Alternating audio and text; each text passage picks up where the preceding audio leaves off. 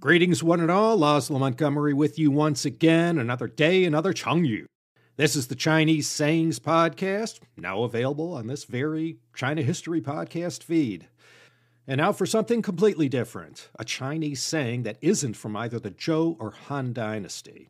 Our story this time comes straight out of the Southern Song Dynasty, 1127 to 1279. And we could thank a literary figure of the day who hailed from Li Shui in Zhejiang province named Yu Wenbao, who wrote a collection of essays from a work called Notes of a Clear Night, Qing Ye Lu. Yu Wenbao lived during the early 1200s, during the time of the long-reigning Song Emperor Li Zong. Scholars remember Yu Wenbao for his style of Chinese prose called sanwen. He wrote about local incidents and figures of the day and often exposed the corruption or failings within the Southern Song Dynasty government.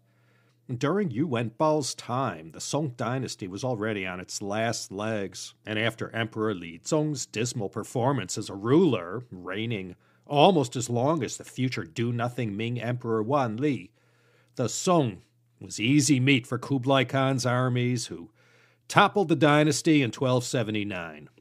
And our saying is, Jìn Shuǐ Lóu Tái. 4 characters, as usual, standard for most all Chengyu, especially the ones with 4 characters. So let's break it down and move on with the story. Jìn Shuǐ Lóu Tái. Jin means to be close to or to approach, and shui is water. Jìn Shuǐ, near the water. And a Lóu Tai is a high building, a tower, pavilion, or a balcony. So strung together, these 4 characters mean near the water building, or a building near the water. Easy enough, but what does this actually mean? Well, let's not waste precious time sitting around trying to guess what this might mean. Let's go straight to the story, which you may or may not be pleased to know is quite short, and I'll have you on your way in no time. Top billing in this tale is the great Fan Zhongyan. Now, he's been mentioned a few times in past CHP episodes. He's right up there with all the greatest scholars and thinkers of China going back to the great sages' time.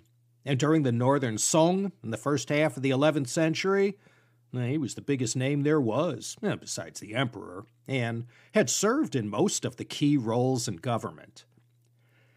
Fan Zhongyan was good at spotting talent, and due to his own humble beginnings and modest circumstances, he took particular care to promote men who came from underprivileged backgrounds.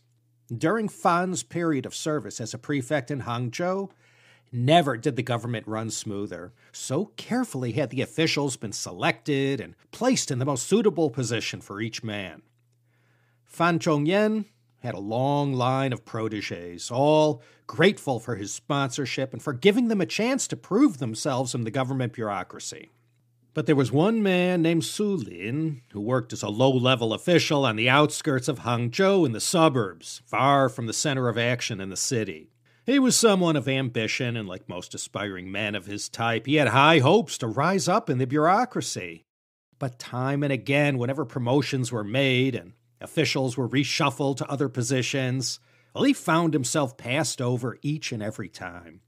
Su Lin took one look at his situation and knew his failure to rise had nothing to do with his abilities. The problem was, he was too far away from Fan Zhongyan. Fan's office was located in the city center, a long distance from where Su Lin was serving.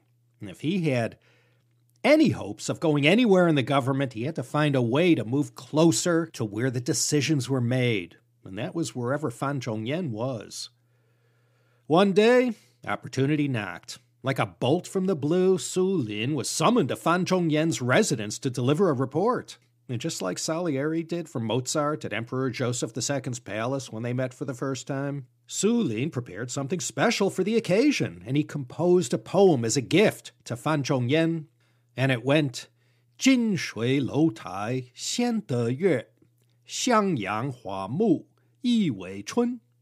And this translates to, the waterside pavilion is the first to catch the moonlight, and the buds closest to the sun are the first to bloom in spring. Now, a literary figure of Fan Zhongyan's caliber was quick to figure out the meaning of this poem, and the message Su Lin was letting him know. Subtly through this poem and on this occasion.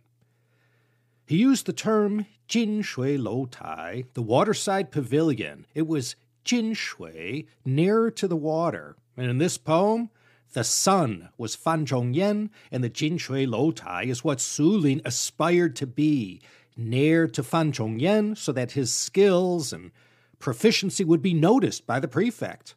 Without this Jìn Shuǐ Lóu Tái, this waterside pavilion close to where the action was, Su Lin knew he'd never get any shine, and he'd forever be stuck serving, unnoticed out in the sticks. So from this poem, Fan Zhongyan was most impressed and admitted his error in passing over Su Lin for so long. And after this, Su Lin's career went nowhere but up. So when you want to express your frustration about being so far from the action in your career, whether your cubicle is too distant from the boss or you rarely get any face time with the one person who could make it or break it for you, you need to get yourself a Jìn Shuǐ Lóu Tái. This Chengyu has a couple versions. You could use the tried and true 4-character version, Jìn Shuǐ Lóu Tái, or you can add 3 more syllables and say, Jìn Shuǐ Lóu Tái xian de yue. The waterside pavilion is the first to catch the moonlight. It means if one is in an advantageous position, thanks to their closeness to the powers that be, then that person is most likely going to be the first one to obtain benefits from their proximity to the benefactor, or boss.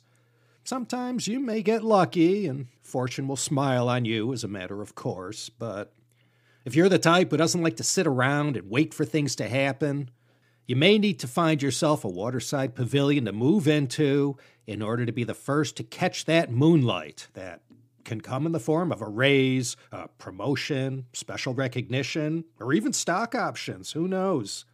Jìn Shuǐ Lóu Tái, special advantages come to those in favorable positions. Once you're fortunate enough to obtain your own Jìn Shuǐ Lóu Tái, then you too can use your proximity to the powerful to obtain some benefit. Okay, let's call it a night and gather our things once again with great fanfare. A shout out to Emma in the Teacup Chengyu Yanjiu Zhongxin. Superb work on this one, Emma, as always. This here's Laszlo Montgomery wishing y'all my very best and inviting you to come back again next time, if you please, for another exciting episode of the Chinese Sayings Podcast.